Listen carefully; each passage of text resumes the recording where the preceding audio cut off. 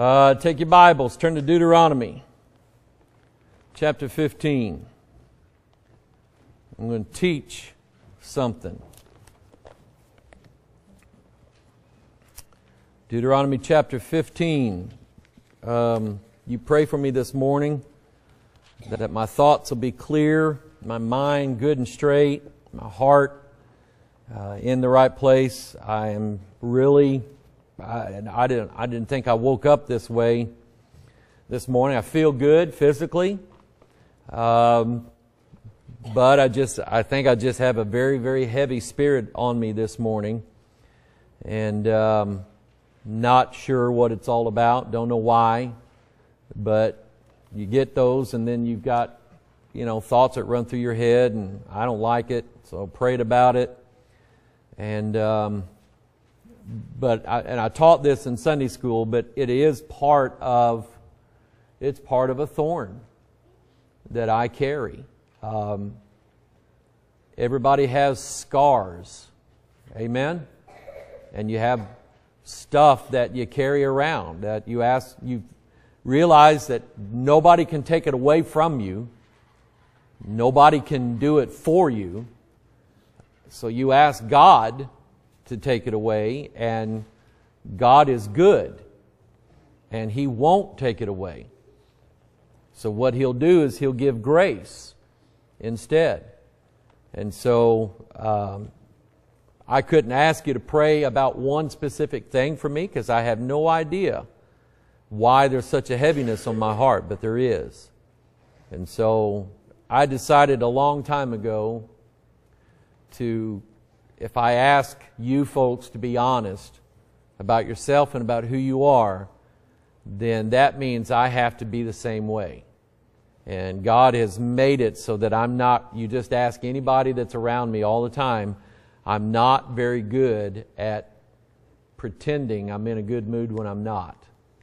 And so y'all just pray for me this morning that God will give me grace. All right? Now, this that I'm going to talk about this morning, I've got a bunch of scripture, as I always do. I have this big fear that I'm never going to have enough scripture to fill out a whole sermon.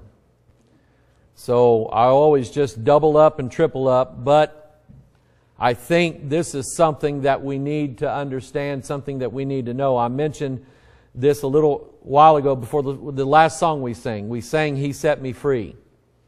And that song really, when you realize the amount of debt that you're in or were in because of sin, when you recognize that, and then you understand that God has not just set you free, He's made you free, and that the debt is cleared.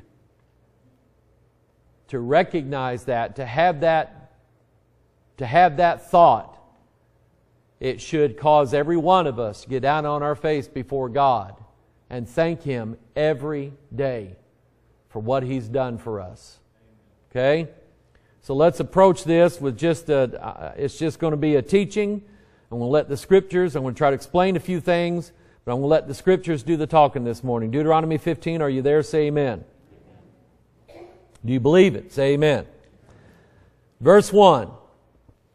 At the end of every 7 years, thou shalt make a release. This is the manner of the release. Every creditor that lendeth aught unto his neighbor shall release it. You think about that. Because there's two ways that I'm going to have to say this. Number one, if you're the borrower, the law says that you can be made free. But don't abuse the law. Don't abuse the system. Amen? I'll talk about that. But the other part of this is, if you're the creditor, meaning that you loaned the money out to someone, I can tell you that one of the biggest reasons why relationships between people have a falling out is over money. Money that's loaned that isn't paid back. Okay? But God put it in the law that if money was loaned out at the end of 7 years, no matter how much had been paid, that debt was cleared instantly. So you ponder this. There's a good lesson in all this. Every creditor that lendeth aught unto his neighbor shall release it. He shall not exact it of his neighbor or of his brother, because it is called the Lord's release. You write that down. Who set you free? The Lord did. The Lord made you free. The Lord is the one who paid the debt, and it is the Lord's release. I like that. Of a foreigner, thou mayest exact it again, but that which is thine with thy brother, thine hand shall release. Save when there shall be no poor among you. Now look at this. For the Lord shall greatly bless thee in the land which the Lord thy God giveth thee for an inheritance, possess it. God had made promises to them that when they got to Canaan, that Canaan was so abundant with everything that they needed, there would be no poor people. I believe that when Christ comes to put His feet on this earth to rule over it for 1,000 years, nobody will ever go to bed hungry ever again, for at least for 1,000 years. That's what I believe. God is a God for poor people. And God is against those who would abuse them. He's against it. So that's why He said in verse 4, there's going to come a time, there's not going to be any poor people, and there's no poor people, then there's no debts to collect, and there's nobody to release because nobody had to borrow anything, because God, my goodness, they came back carrying one cluster of grapes. 2 men had to carry it. That's a lot of wine. That one cluster of grapes make a lot of wine. Somebody say amen. A lot of big raisins. Put that in your raisin bran. 1 raisin in a raisin bran bowl. So verse 5, only if thou carefully hearken unto the voice of the Lord thy God to observe to do all these commandments which I command thee this day. So there's the catch there, if they were obedient to the word and to the law. For the Lord thy God blesseth thee as He promised thee. Thou shalt lend unto many nations, but thou shalt not borrow. And thou shalt reign over many nations, but they shall not reign over thee. I probably won't look right at it, but I remember there's a place in Deuteronomy 28. If you wanted to turn there, maybe you might be able to find it quicker than I would. But God told them in Deuteronomy 28, this would be the blessing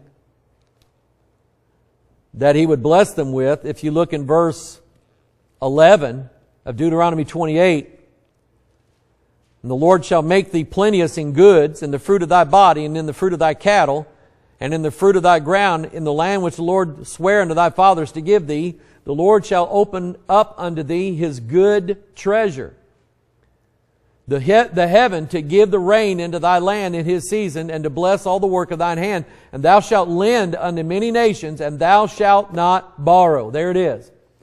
But if you keep reading down Deuteronomy 28, if they didn't keep the law, listen to this now, this will tell you where we are.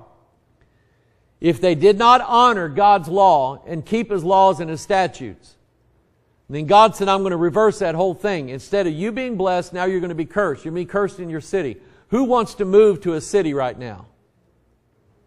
No way, no how. No way, no how. Okay? Most cities in this nation are cursed. Okay? They're full of sin. They're full of wickedness. They're full of drugs, murders, everything else. Okay? And so this Bible's right. But He said to them, instead of you lending out, you're going to be the borrower. Because you're going to have lack. You're going to be poor. I'm not going to bless you.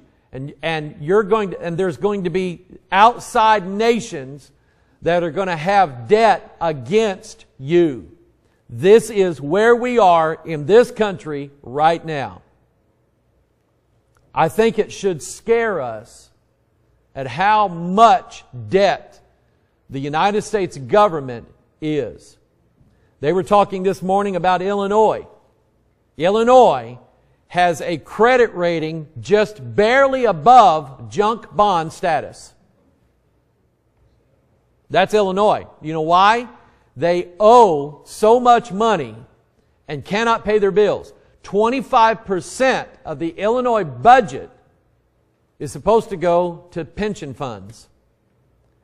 People that are no longer working, that are receiving a pension from the state of Illinois, 25% of their budget goes to their pensions. Okay? And it's a debt. They keep having to borrow money and borrow money and borrow money. And because their credit rating is so poor, they have to borrow at a much higher interest rate. And what happens is the payments that they're making to pay off the debt are not even covering the debt. They're covering the interest only. And then they're borrowing more money and more money. You guys moved out of Illinois, didn't you? Good job. Way to go. Because you know what? I don't see any future in something like that. Amen? So we're going to pray, but I'm going to talk about a lot of things related to debt. And some of it ought to shake us up a little bit. Because, let's pray. You pray for me today, all right? Father, I ask for your grace. And God, before you and this company, I'm going to be very honest. And God, you know that there are devils just wanting to pull me right out of this pulpit. So, Father, I need your help. I need your grace. Lord, I don't know what it's about. I don't know what's going on. But, Father, I need your help. And I thank you for these people. I thank you, Lord, for those that you've given us online. They together, Lord, are what makes this church what it is. And Lord, I have really nothing to complain about. Because you've been very, very good to me and you've been very good to these people. And I'm very thankful for it. And Father, my heart is very heavy and I don't know why. But Father, I'm going to trust you because I don't have anything else to lean on except you. So Father, give me grace today and give these people grace today. Lord, there may be somebody, maybe in this very room, that is in far worse shape than I am. And they're covering it up, they're hiding it, but it's bad. And Father, my heart goes out to them. I pray, God, that you would help them. There may be somebody watching online, God, that they just feel like they're just steps away from just walking out. And I just pray, God, that you would help them and give them grace and help them, Father. Bless them. Give them comfort. Give them understanding. Remove the thorn. Or give them a greater grace than they've ever had. Father, teach us some good things out of your word today. This law, Lord, is right. This book is right. And I pray, Heavenly Father, that you would just open up our eyes, dear God, to sometimes the mess that we get ourselves in, the mess that our country's in, the mess, Lord, that our churches are in. And people, Lord, have no understanding of the debt of sin that they owe. Father, open our eyes and help us to see and give us grace, Father. And help me to preach this, Lord. Direct me, Lord, as I go through my notes. Help me to say what I say, Lord, in love. Just ask your blessing today in Jesus' name. And all of God's people said, amen. I'm going to go back to Deuteronomy 15, so maybe put a little bookmark in there and hold that spot. Turn to Matthew chapter 5 and then 2 Kings 4. Matthew chapter 5, 2 Kings 4. Let's go in that direction. Again, I'm just primarily teaching more than anything, trying to get us to understand the reason for the atonement of Christ on the cross. As we sang in that song, He set me free. The reason for Christ's crucifixion, one of the whole points about it was paying off the debt that we are under. Paying off the debt. We went out and wrote checks in our flesh that we could not vouch for. Just because, and most people know, I say most people know this, just because you've got checks left over in your checkbook doesn't mean that they're all good. Believe it or not, there are people who don't think that way. They think as long as they've got checks left in the checkbook, as long as the credit card doesn't get rejected, then they can have whatever they want. Write checks, use the credit card, write some more checks, use a credit card. Okay? I learned a long time ago. Lisa and I will be married 32 years this next year, 2019. Did I say 22 or 32? 32. 32 years. And I learned in the very early stages of our marriage that there's only one, between Lisa and I, there's only one who's smart enough to handle the finances, and it wasn't me. Not me. So I don't pay the bills. I don't write the checks. I don't do any of that. I leave that up to Sweetie Pie. She's a lot better at it. She was good at it when we didn't have any money. God still let us help us pay her bills. Okay?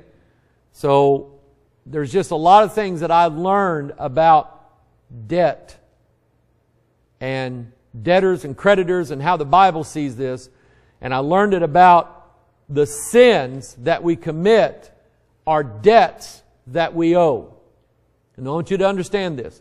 Matthew chapter 5, this is what they call the Beatitudes, and here's how it starts. Seeing the multitudes, He went up into a mountain. And when He was set, His disciples came unto Him. And He opened His mouth and taught them, saying, and look at verse 3 and underline this, blessed are the poor in spirit, for theirs is the kingdom of heaven. Now I don't believe He's talking about being depressed.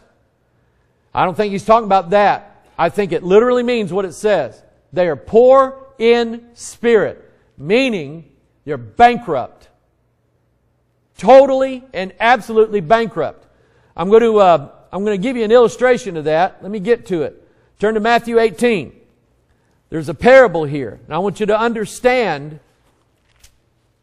what debt is all about. Creditors. There's verses now that come to my mind. I wish I had them in my notes. There's a one in the Proverbs that says that, I'm going to paraphrase it, I'm going to mess it up, but you're going to get the gist of it. Whoever you owe money to, that's your boss. The borrower is servant to the lender. I think that's how it says. The borrower is servant to the lender. Let me tell you how that works.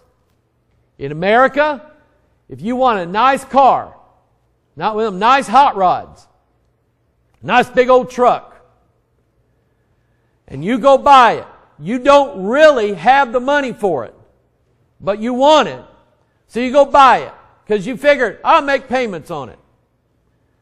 So you fill out the deal. Because you don't look like you're a good money paybacker, they jack you up with a high interest rate because they figured at the first we're going to try to get as much out of him as we can.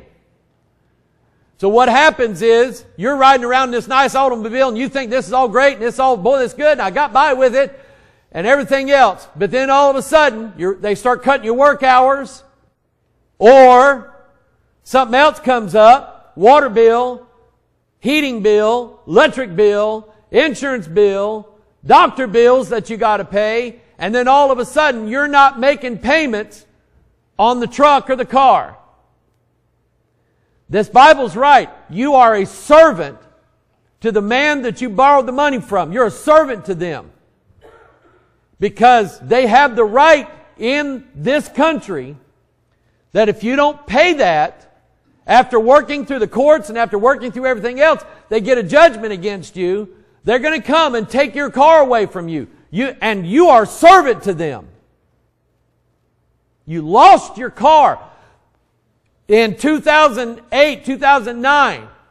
They call it the housing bubble. It burst.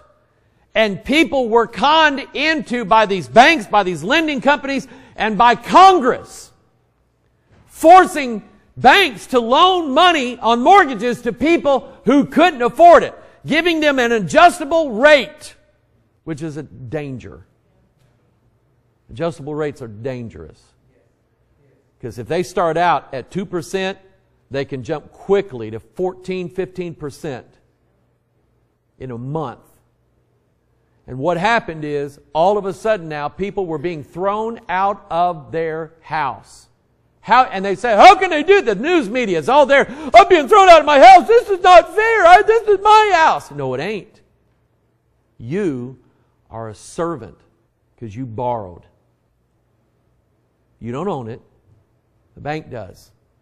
And until you pay it off, that's their house. And legally, they can take it away if they want. And they do. So where does that put you? And we had people thrown out of their houses, and of course the news media making a big deal about it, but they're being thrown out everywhere because they did not realize what the Bible says. They had debts they could not pay. Now you apply that to sin. Sin is a debt. And most people have this idea that good deeds are payments against sin. And they're not. So look in your Bible. God just showed me something about this passage here, and I'm going to show it to you. The number here is right. You think Jesus just pulled this random number out of thin air? No, He's using it for a reason. Matthew 18, verse 23. Therefore is the kingdom of heaven likened unto a certain king. Watch this. The kingdom of heaven. God says this world and everything in it operates this way. Which would take account of His servants. Now I want you to ask this question. Who has the right to judge you? And while you think nobody has the right to judge me, God does. You are a servant of the Most High God. And you are a steward. And God will take account of you. All of us are going to appear before the judgment seat of Jesus Christ. And I'm going to be dead honest with you this morning. I'm not looking forward to it.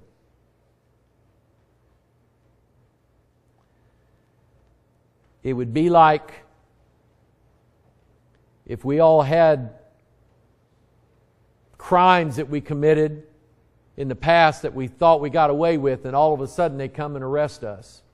And they say, you're going to have to go stand before a judge and give an account of what you did. That ought to scare us. Verse 24, and when he had begun to reckon, one was brought unto him which owed him how many talents? 10,000 talents. 10 is always the number for what? The law. 10 Commandments. That's why that number's there. I looked at this forever last night, and I didn't get that out of it until just now. It's the law.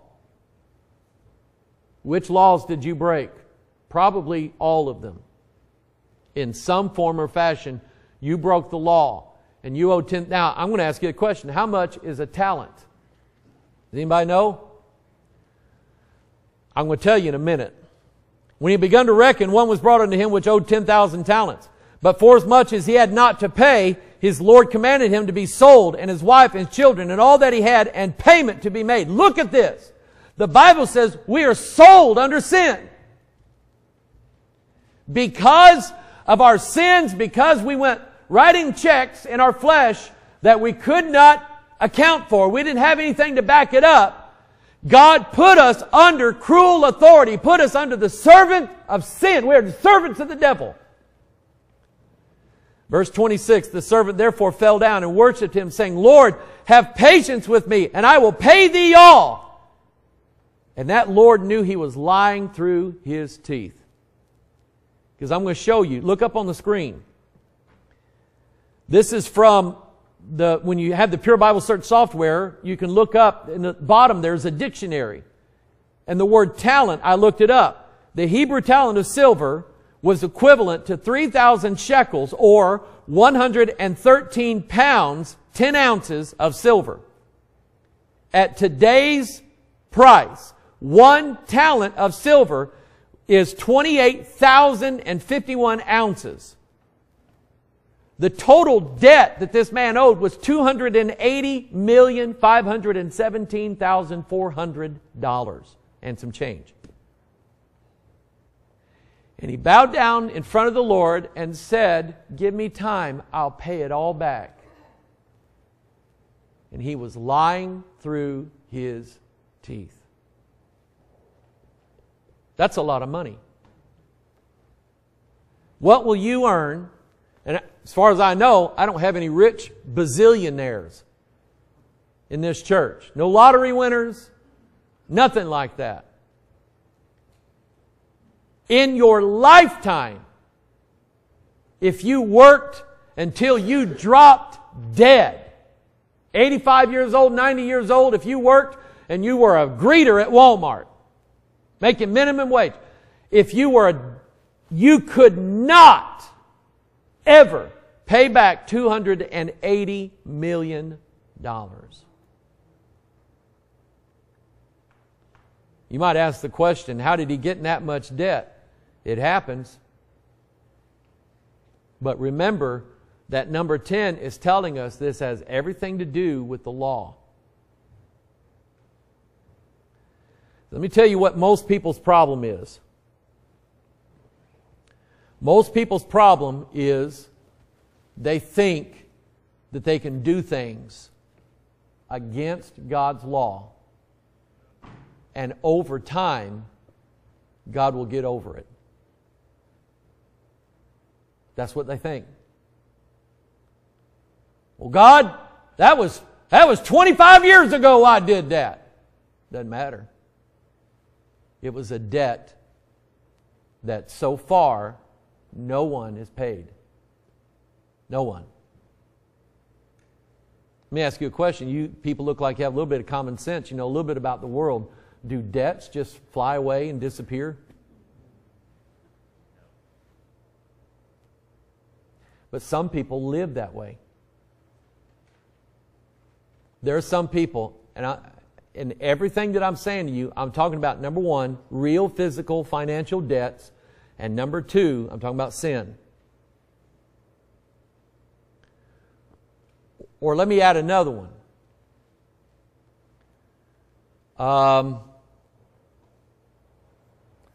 Debts of offense that we do to others. You know what I'm talking about?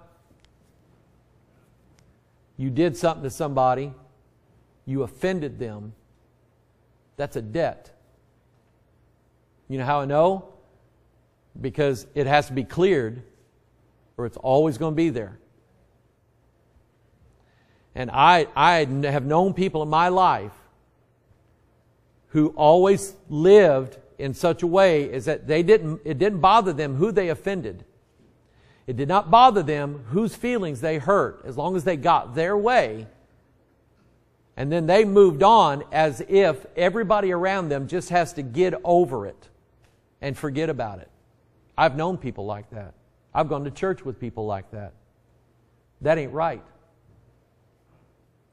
Because whether it's an offense or a financial debt or sin, it doesn't just go away. Ever. Has to be accounted for. Somebody's got to call the debt. How much of this country does China own?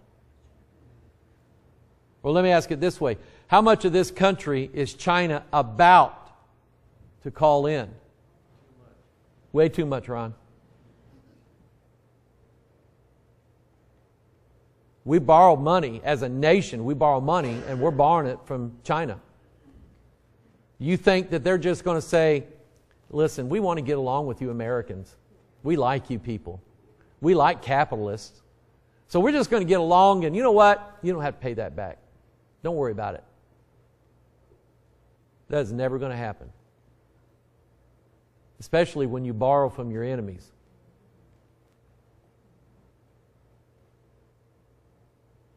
So whether it's debts of offense or financial debts or debts of sin, they don't go away.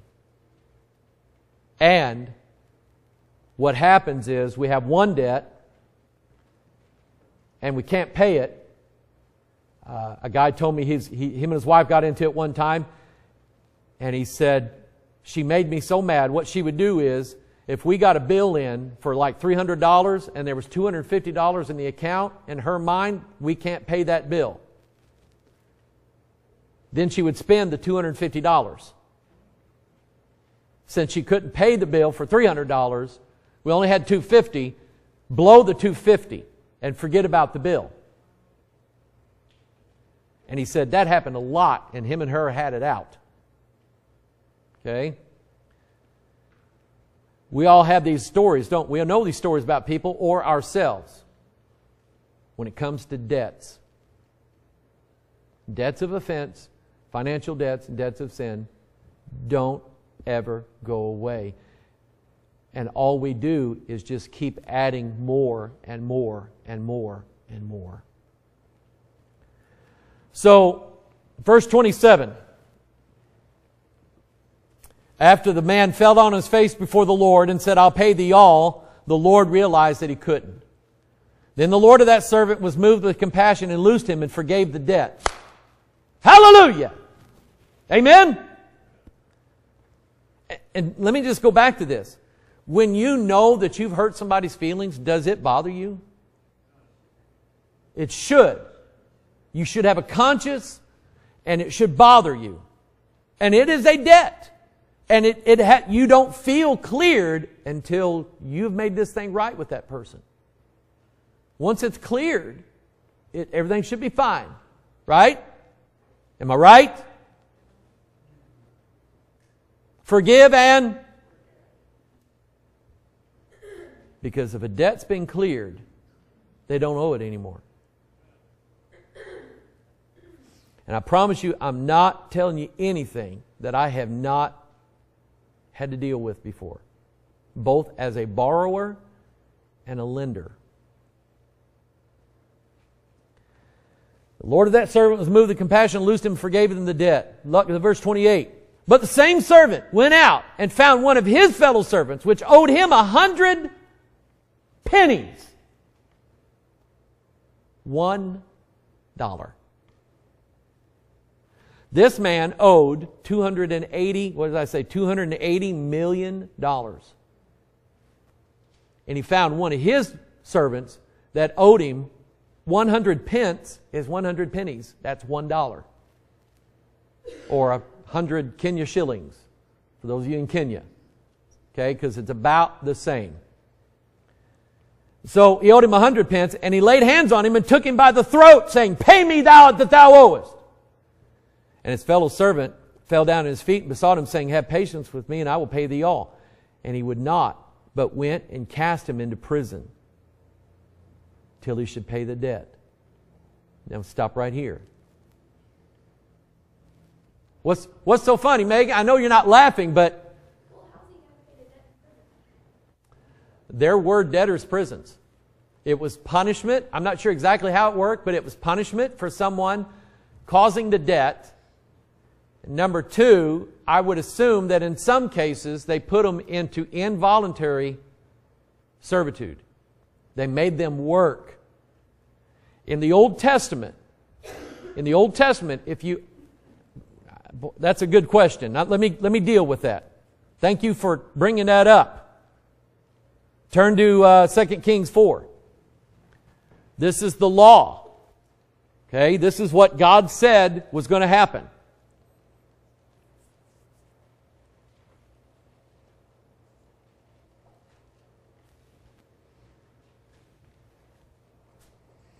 What time do y'all want to get out of here? Because it's up to me, I'd leave now.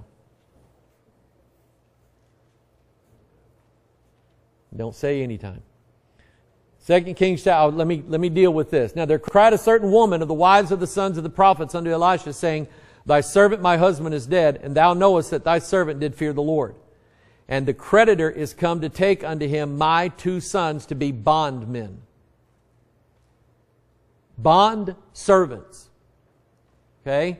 They were not just picked at random because of their race or because they were from a different family or whatever, or the poor side of town. They were not just picked at random to be servants. They were bond servants.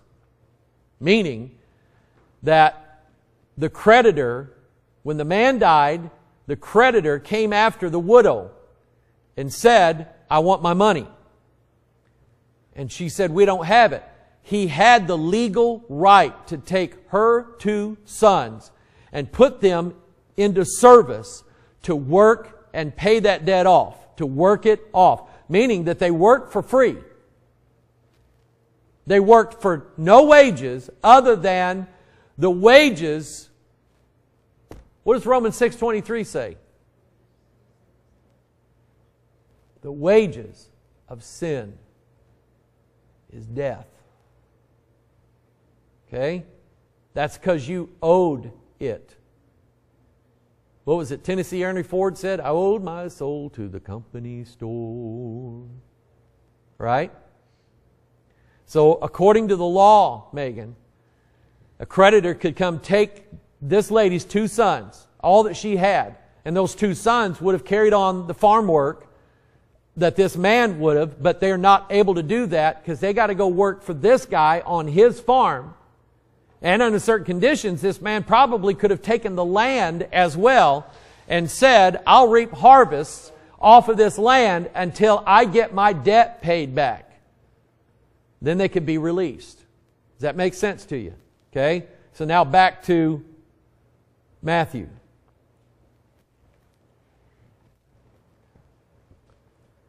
Verse 31. Or verse 30. And he would not, but went and cast him into prison till he should pay the debt. And remember,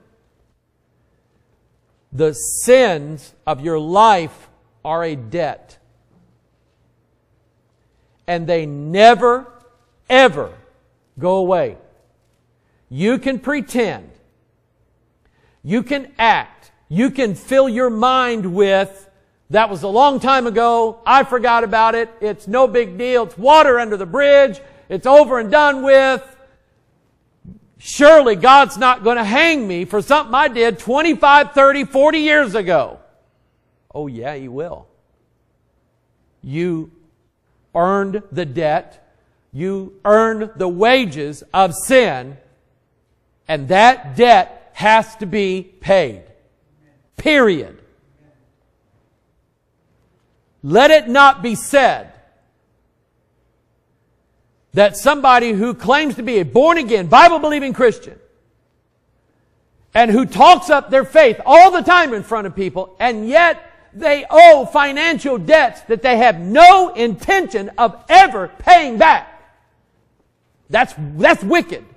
That's wrong. Amen? There was a guy that when I was working with him, God gave me a soft heart towards him. I talked to him every day about the Lord. And it seemed like he was getting close to coming to salvation. And so I got him in church. Got him going to a church. It wasn't mine. It was another church down south because that's where he lived. Got him going to church. He joined, got baptized, him and his wife and everything like that. And so I was going to try to disciple him. I worked with him every day and I was teaching him what I knew about Christian life and things like that.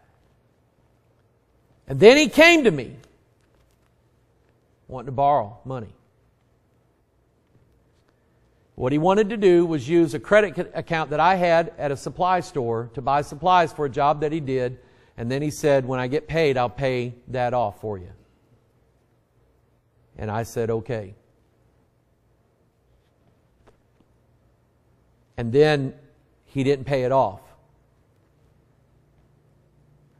And the bill came in. It was over $500. And he just went nuts with my credit at a supply store, buying stuff he did not need. $500, Ron. And I had to sell stuff that I had to pay it off because I didn't have the money. And I have not spoken a word to him in 20 years because of that.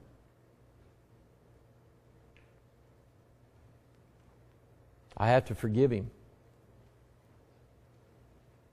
I have to forgive him. Or what? What happens if I don't forgive someone that owed me? That's what this point is. Here this man was relieved of a $280 million debt, and then he went right out to a man that owed him $1, $1, a quid, and didn't pay it back and put him in prison over it. So, verse 31. When his fellow servants saw what was done, they were very sorry and came and told unto their Lord all that was done. Then his Lord, after that he had called him, said unto him, O thou wicked servant, I forgave thee all that debt, because thou desirest me. Shouldest not thou also have had compassion on thy fellow servant? That was your brother. That was your kin. That was your friend. That was somebody you rubbed shoulders with, you worked with every day, you knew him. Even as I had pity on thee. In verse 34, and his Lord was wroth and delivered him to the what? Tormentors. You know what that is? Hell. Hell is a place of torment. Delivered him to the tormentors till he should pay all that was due unto him. Now think about what you make in your living. Calculate that out. What do you make a year? And how long would it take for you to pay off a $280 million debt working the wages that you work right now? How many lifetimes would it take? This is why hell and the lake of fire are eternal. The torment is everlasting and eternal, because the debt will never be paid. Ever. So verse 35. So likewise shall my heavenly Father do also unto you, if ye from your hearts forgive not every one his brother their trespasses.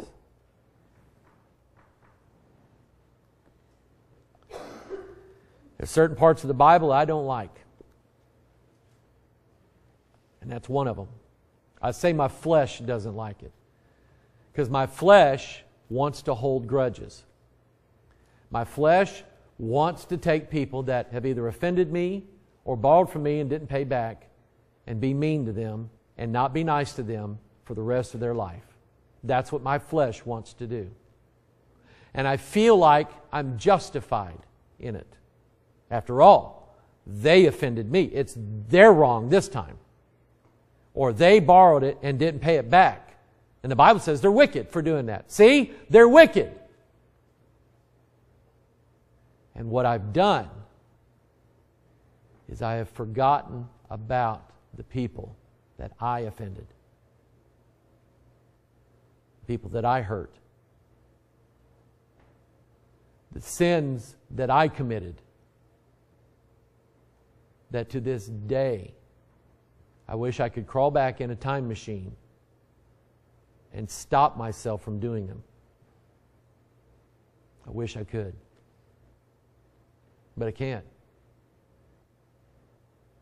I have been forgiven of all that debt. I do not deserve that. Neither do the people that need my forgiveness. They don't deserve it either. But as I have been given it, according to this, I must also give the same to them. What is in the Lord's Prayer?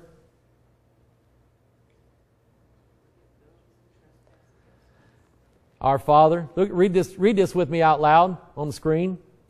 Our Father, which art in heaven, hallowed be thy name.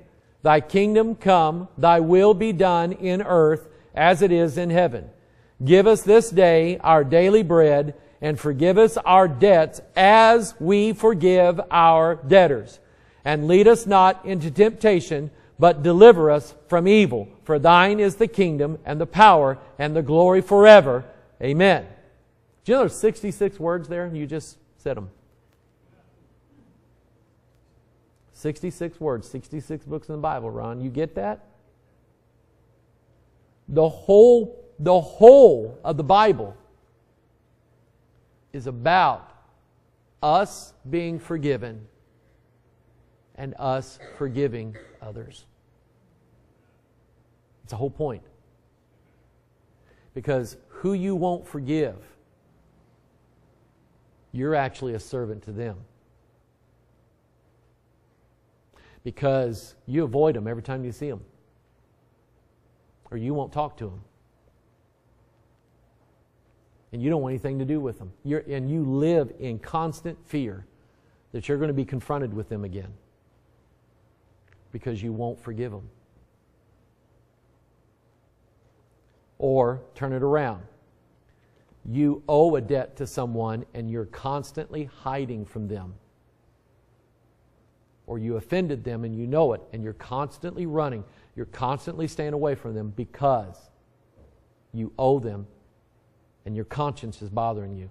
And you want to think that at some point it'll go away. And debt never does. Statute of limitations on different crimes. But to my knowledge, debt stays until they either write it off, forgive it, or it's paid. And you think about all this. There's a lot more in this Bible when it comes to debt, paying it back, what your responsibilities are as creditor, what your responsibilities are as debtor. There's a lot in this Bible about that. Maybe next Sunday I'll talk about it some more. But we got a lot to learn in order to be right with God. I want you to bow your head.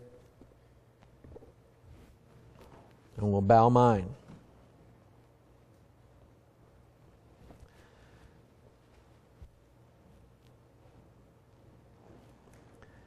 I'm going to ask that you pray for me.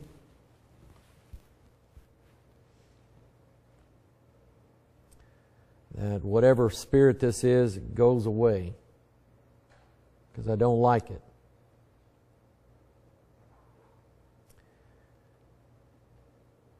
And there are people out there that you have offended, that debt needs to be cleared. There are people out there that offended you, and that debt also needs to be cleared. Because you also are a debtor. And you'll never be able to pay it off, what you've done. Christ did that for you. His death on the cross was a ransom. It was Him paying the debt for you that you couldn't pay yourself.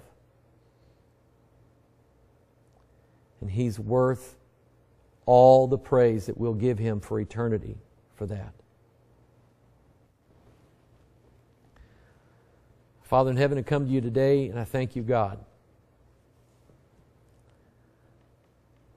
for forgiving my debts, for paying off with the life of your Son my ransom. I want to say, God, that I owe you all of my life for eternity, but God, I know that debt was paid in full for free. And just because you paid it, I don't owe you now for it. I understand that. But Father, for what you've done for me, I could never in eternity praise you enough for what you've done for me. Never. Father, I pray, dear God, that you would just open up our hearts. Number one, to those that we owe, help us, dear God, to either seek payment or forgiveness. And Father, to you, our debts are all cleared by Jesus. And Father, we cannot serve you enough to thank you for what you've done for us. So Father, help us, Lord, as you deal with us. Help us, dear God, as we deal with others. That we deal with them, Lord, out of forgiveness, out of mercy. And Father, there are things in this life that make us far richer than money. There's the love and the relationship of brethren and a kindred spirit among friends. Those things make us rich far more than money ever would. I would rather, Father, have good friends and good family than all the money in the world. So Father, thank you, Lord, for making us rich. Help us, dear God, to forgive others. Teach us, Lord, your word and your ways. And remind us, God, that our debts never just disappear. Somebody has to pay the price. Open our eyes, open our hearts, dear God, and help us, dear God. We thank you and we love you in Jesus' name. And all of God's people said,